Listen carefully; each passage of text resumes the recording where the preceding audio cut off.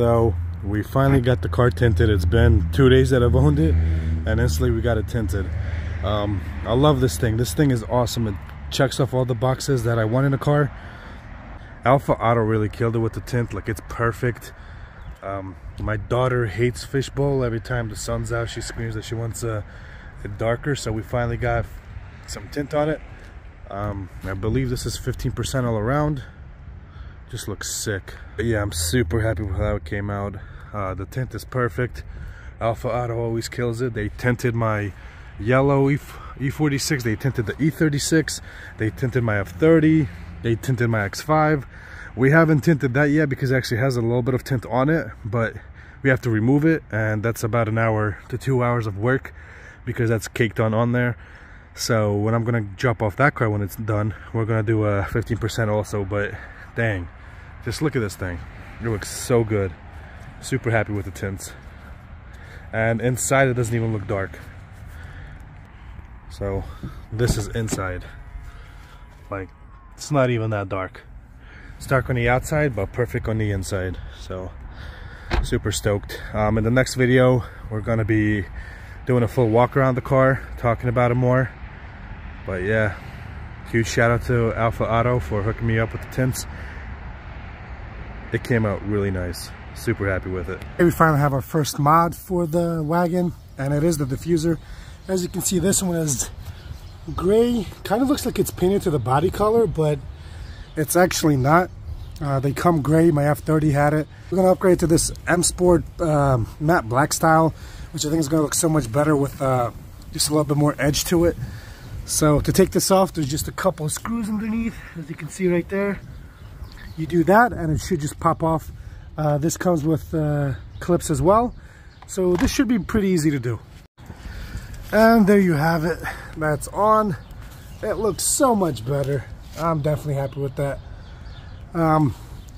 This was like 70 bucks, if not less, so I just thought, you know what, since we're gonna drive around like this for a bit without the F31 body, might as well make it look nice, because once we do the F81 rear, we're gonna have to redo the whole exhaust anyways. So what's good is there's nothing in the middle, so it's gonna be nice and straight for us to do the F81 exhaust. But that looks really good. Yep, that looks perfect. We also have a front lip for the car, so we're gonna install it today as well. Yesterday we installed the diffuser. This came in finally today, so we're gonna put it in. It looked like it was a one piece because they sell like 2-piece ones that split in the middle. I didn't want that, just looks bad. Thankfully this looks like it could be a 3-piece, so side pieces are separate and the bottom piece is separate as well, which is good because I kind of want it to be separate. I don't want it to be split in half in the middle. So let's clean this front bumper up, take that out, see what we have to do, and install it. So let's see. Here's one side. Yep, that's actually really cool because it is separate, so that's good. Let's see. Perfect, the fitment looks pretty good. Yeah, I like that. Nice. Already looking better just with those pieces. So it doesn't fall. Let's see what else is in the box. So we have the sides. Here's the other side. And we have some 3M tape. We have some hardware. Perfect. I didn't think it was going to come with it, but that's good.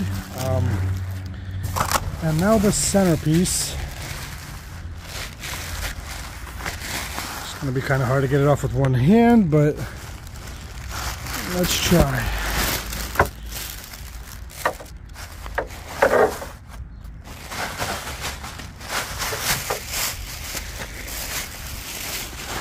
Okay.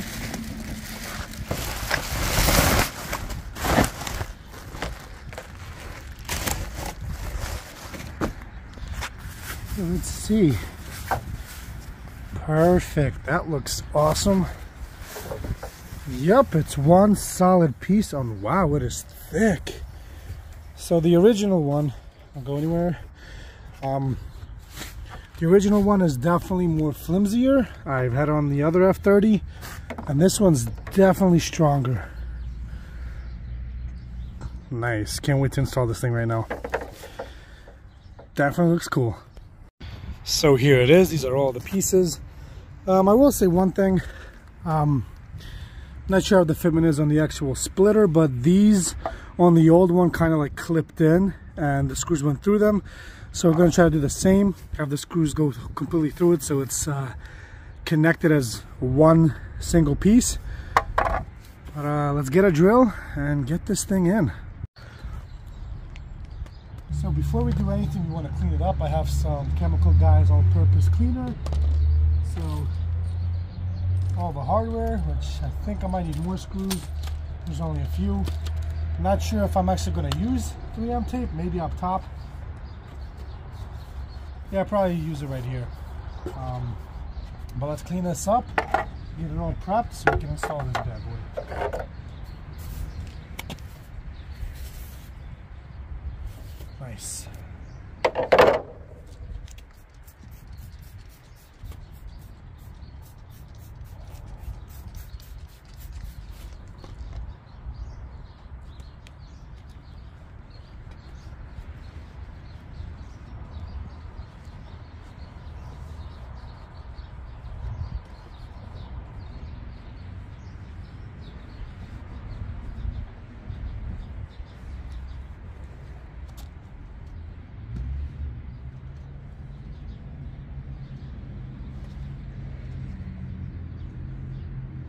Now that it's clean, let's let it dry and let's install the bumper, the lip.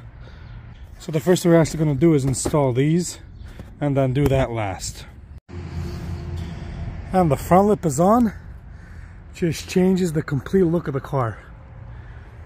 I love it. For $100, a replica front lip, definitely not bad for $100. Oof. That looks so good. I'm definitely happy with that. Well, that will do it for this video. That will do it for the whole modifications of the car as is for now, because we're going to be ordering all the F80 stuff now. So fenders, hood, bumper, side skirts, rear bumper, and slowly piecing it together. It's probably going to take a few months because our main priority is this car right now. So it's getting warmer finally. As soon as spring hits, we're finishing this body, stripping all this paint off, getting it properly painted, and then we're going to work on this. So it's going to take a few months. So I did the lip and the rear diffuser just for now, so it doesn't look naked. Definitely happy with it, but stay tuned. We're going to be working on this car very, very soon.